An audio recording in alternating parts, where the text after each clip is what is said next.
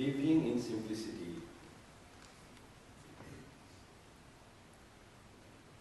Simplicity, we all know. In the dictionary, it is defined as direct, clear, free of pretense or dishonesty, free of vanity, ostentation and undue display, free of secondary complications and distractions. Why living in simplicity is so important? All great spiritual teachers have told us the importance of simple life. Sri Ramakrishna said, so long as one does not become simple like a child, one does not get divine illumination. Forget all the worldly knowledge that you have acquired and become as innocent as a child, and then will you get the divine wisdom. Swami Vivekananda once said, if I could just forget whatever I have learned through the scriptures. In the Bible it is said, except ye be converted and become as little children, ye shall not enter into the kingdom of heaven. So the heaven signifies the ultimate goal of a human soul, what he cherishes deep within his heart or her heart. And that can be achieved only through living a life of simplicity or becoming simple, or rather in true sense being simple. We'll discuss that a little later. To lead a life of simplicity, we need to have three things. One, the first one is the clarity of our goal in life. What we want to achieve in life should be clear to us. Whether we want peace and happiness, or we want this name, fame, and aggrandizement of our features. If we want peace and happiness, the simple way of living is a must. It depends on us. Are we clear about what we want?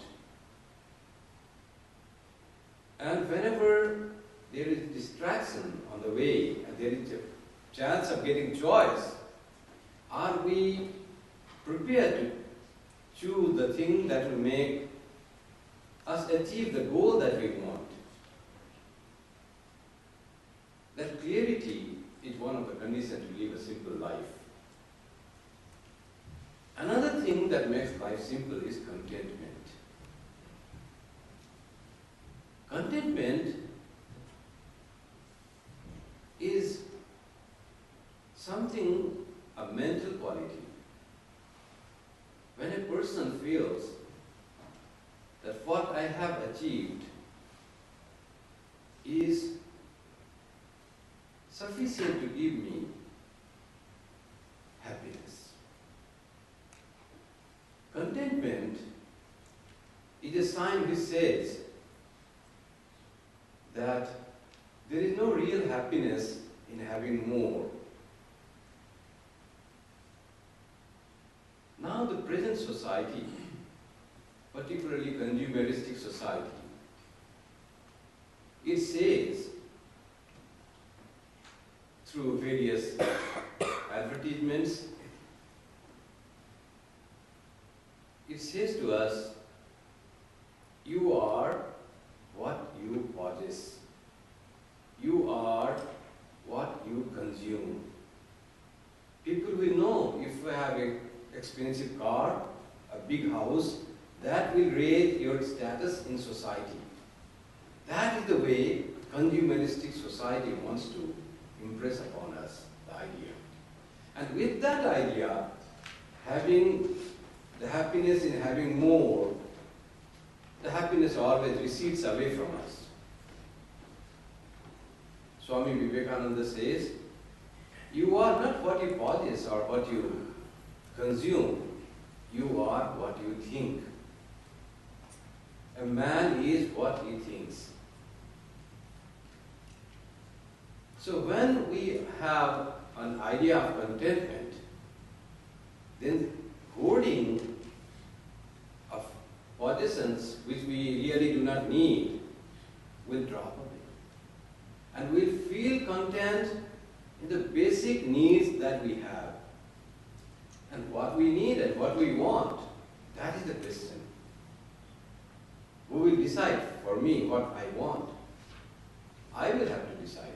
Or what I need, that has to be decided by me. No one can dictate me. If I think I want a very expensive car, then who is going to say to you? That car is meant for the transportation. It is not a part of show of your status. People won't be impressed much by the car you possess than by what you are. Your thoughts, your behavior, your actions, those will be real image of yourself in the mind of others, not what you possess. And there is the third point in leading a simple life is community. How you get connected with the community.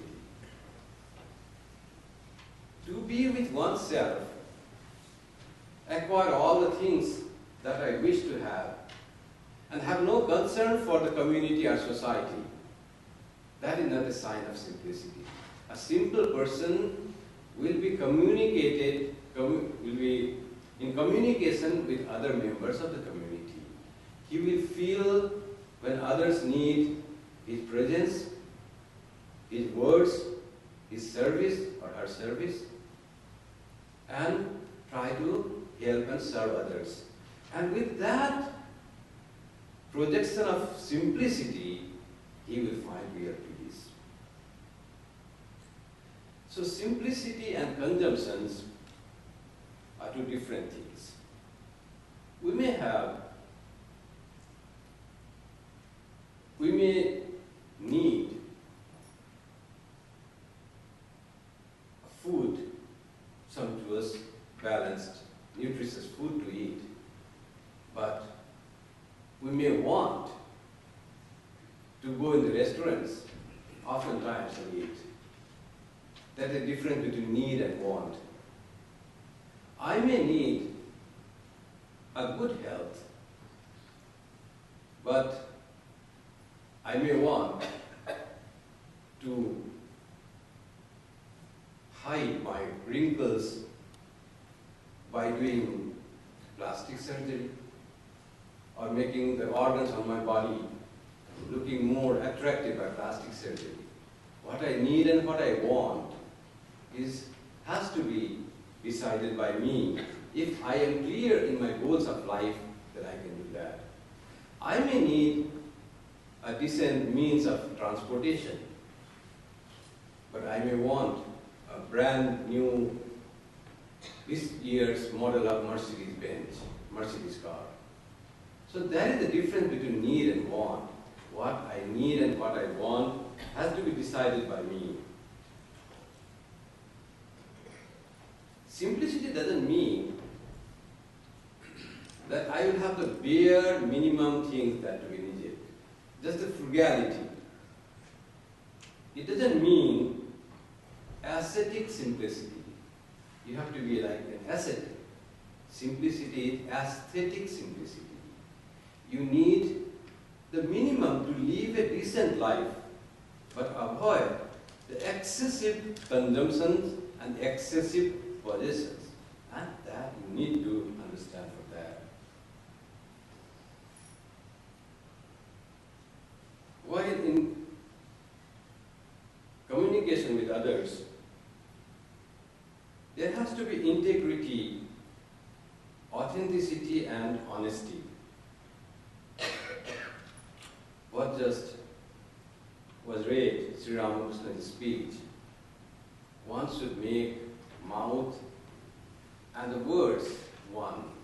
Mon mukh hai. What you think, what is inside your mind, that has to come out. That is the simplicity. That is the greatest simplicity. And this communication, there is the reflection of how much simple you are in your heart while communicating with others. If we are not simple, we will not be able to say straightforward and see something different and may be able to hurt others through our speech. So simple way of speaking will be direct and will be never hurting others. It will be straightforward and honest.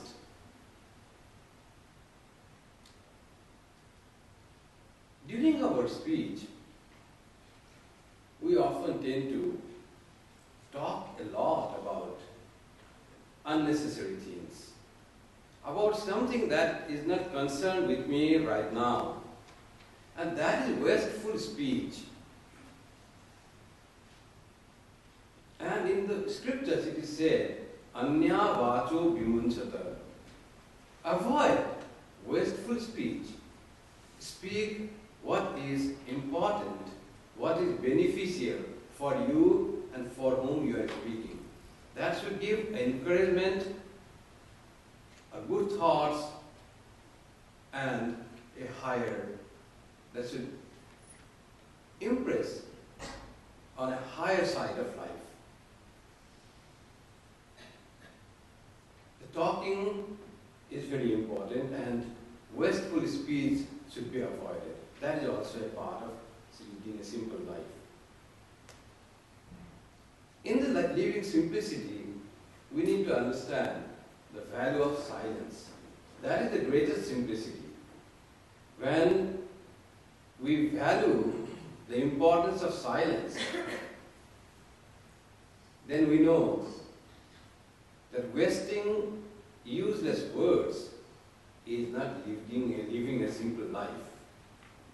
And silence, in the depth of silence, we come closer to our own soul, own self, which is the simplest.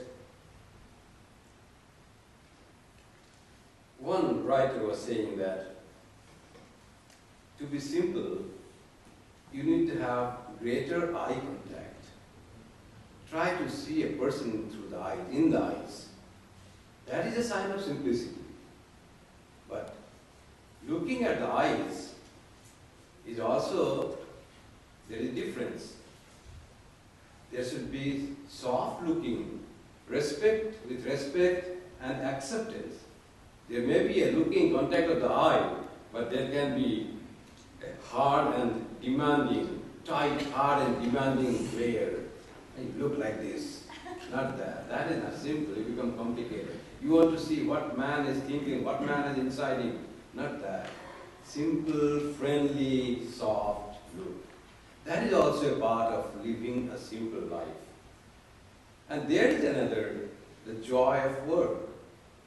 Always becoming worried and dislike for the job that we are given. That makes our life very complicated. The love of work and finding joy in the work that we have been given is a sign of simplicity. So we need to grow a taste and love the work that we are doing. Now let me read from some examples of how the simple life were led in the life of Sri Ramakrishna and his disciples.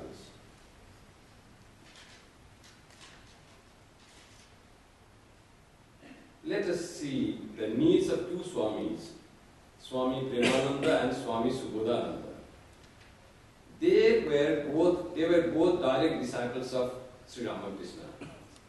When Swami Kripamayananda passed away, they found his belongings consisted of one empty canvas bag, a few books, including the Bhagavad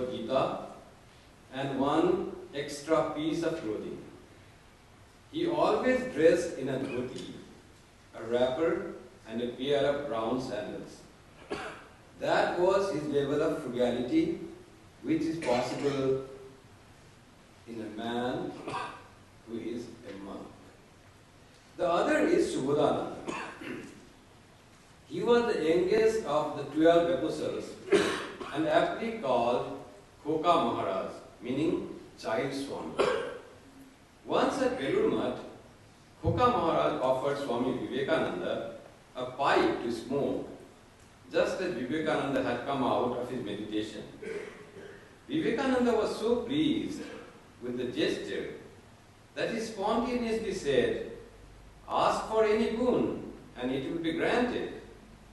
On further insistence, Khoka Maharaj said, "Grant me this day. I may never for the rest of my life miss my daily cup of tea." And so it happened that Subodhananda Maharaj never missed his daily cup of tea, with the tea sometimes arriving just as he was preparing to go to sleep at night. But on a deeper note, think over this for a minute, that the great Swami Vivekananda was offering a boon, and all Khoka Maharaj asked for was a simple cup of tea. It is true that they were the direct disciples of Sri Ramakrishna, and therefore what they had received from Thakur was unmatched.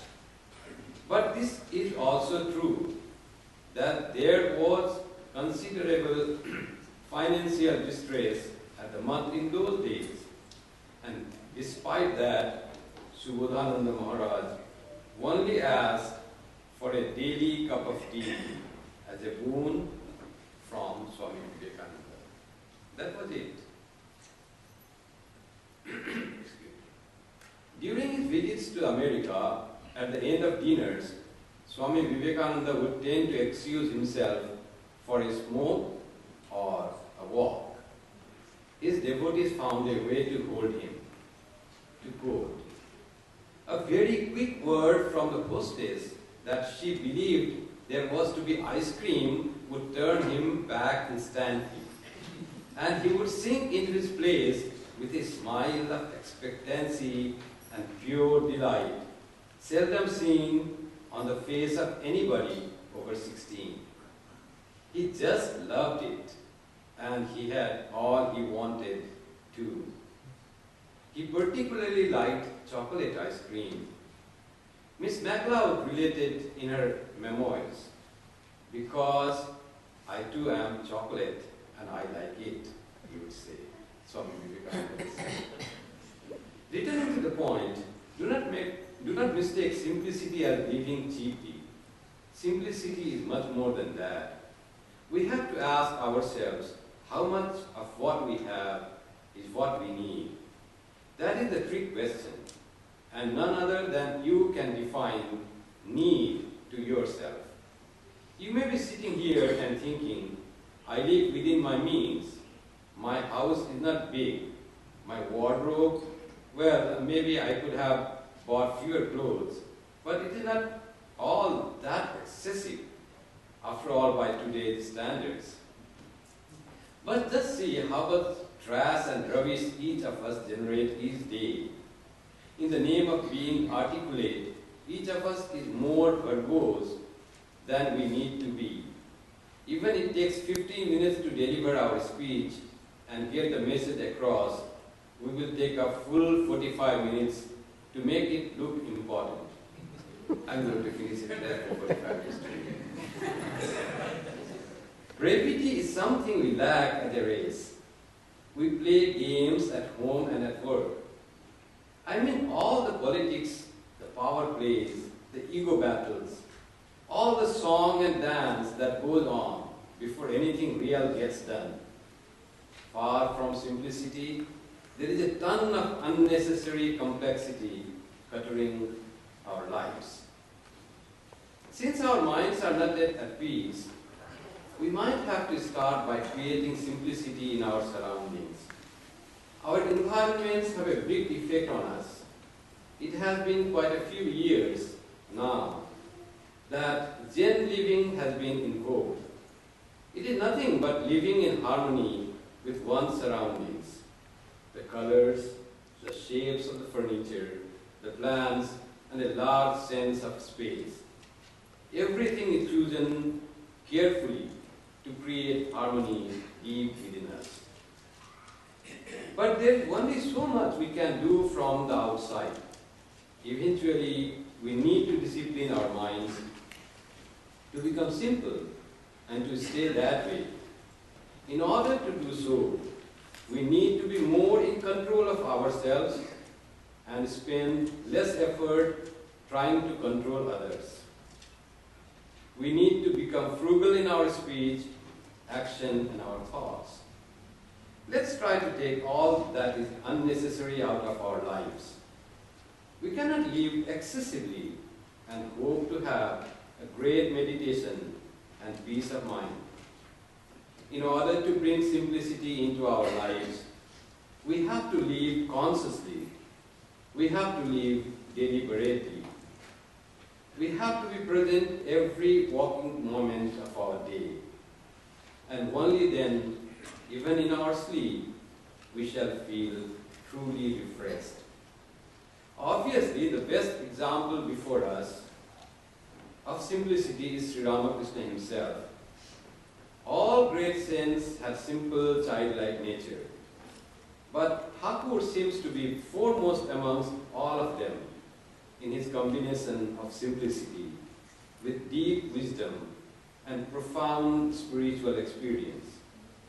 He used to say that one cannot realize God without sincerity and simplicity. Simplicity meaning a combination of purity and frankness. We see this even in his foremost student, Swami Vivekananda. Once accused of jealousy, Swami Vivekananda wrote, "Your letter indicates that I am jealous of your new friends. You must know once for all, I am born without jealousy, without avarice, without the desire to rule, whatever other vices I am born with."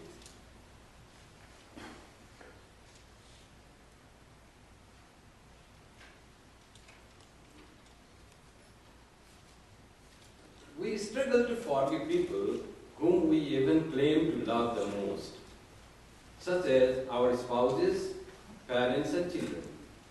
And perhaps we never quite succeed in forgiving an acquaintance who has done us wrong. The 12 apostles, on the other hand, were not just extremely loving, but their ability to forgive primarily stemmed from the fact that they did not know how to hold a grudge. And that counts true with the 16 disciples of Sri Ramakrishna as well. Swami Kripamayananda was a direct disciple of Thakur, who built the San Francisco Center. A crazy disciple blew up a bomb at his feet, causing the untimely death of the Swami. In his dying statement, the Swami said, "I do not know why he did what he did. I assure you that there has been no trouble between us. I do not harbor any ill will against the man. Let this be clear." Is this any different from what Jesus said on the crucifix? "Lord, forgive them, for they know not what they do." To forgive is one thing, but never to have experienced even the slightest amount of contempt is an entirely different dimension of existence. We do not need to get into challenging issues like having to forgive actions, big and small. Even if we look at the way the Swamis had fun, we will undoubtedly get a glimpse of their simple nature. For example, Swami Vivekananda would address Beni who waited upon him as Dr. Beni Madhav, M.A.B.L.L.L.T., while Beni was actually nearly illiterate. Once Swami Vivekananda and Latu Maharaj were in Kashmir together. They had rented a houseboat on the lake for a Kashmiri family. Latu Maharaj or Swami Adbhutananda was almost infamous for carrying out Thakur's instructions literally, which included avoiding the company of women. Fully aware of this, Swami Vivekananda asked the young daughter of the boatman to go and give Latu Maharaj a betel nut roll, or pan, as we call it in India. As soon as the girl reached Latu Maharaj jumped into the icy waters of the lake, even though he didn't know how to swim. Of course, Swami Vivekananda rushed to rescue and pulled him out of the waters. But this incident demonstrates the guilelessness of both Swami Vivekananda as well as Swami Adbhutananda.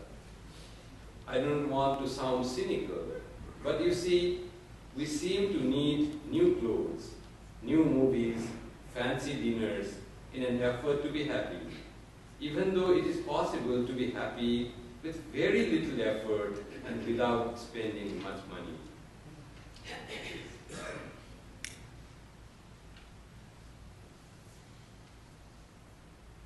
You must have read an article by David Irving, who writes The 17 Habits of Simple Living. Some of the habits says, every day ask yourself one question: what can I take out of my day-to-day, make room, and what matters most? Make room in your day for solitude and silence, meditation, prayer, and to attend to the voice within. Start your day slowly. Take time to center yourself before meeting the world. Get a good night's sleep. Rest before you are tired. Don't watch the news before you go to bed. Most news is designed to entertain us with drama and tragedy. Perhaps our love affair with news is a substitute for the real story of our own lives. A truth that is too uncomfortable to face at times. Find something that relieves and soothes you at the end of the day. Pick one social cause to be committed to. Transcending self-centeredness by being of service to your family and community are integral parts of living simply. But spreading yourself too thin will erode it. So these are some of the points of developing habits of simple living, which gives us peace and happiness that we cherish. Actually, the opposite of simple is often complicated. The word complicated comes from Latin two words, cum and plicatis. Cum means with, plicatis means folding. It means with folds. We make ourselves when we make many folds of us. And simple is without fold, direct, straight. You can see everything. And what are the folds that we make? And what is the simple? As I said, the simple are we. Our real nature is the most simple. And real nature is Atma, the self.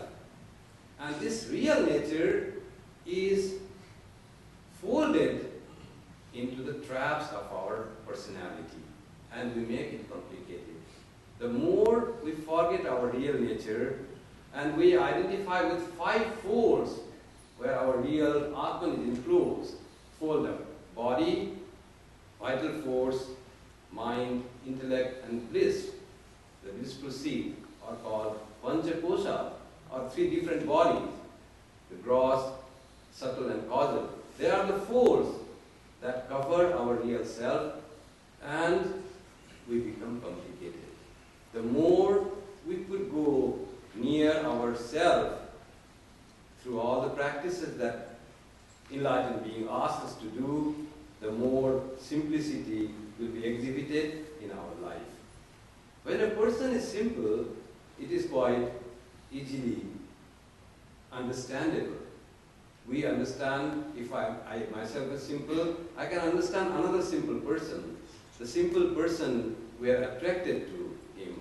Why were people so much attracted to Sri Ramakrishna? Or why persons are attracted to holy persons? Because they live a simple life, because they have gone near their simple, real nature, which is the simplicity.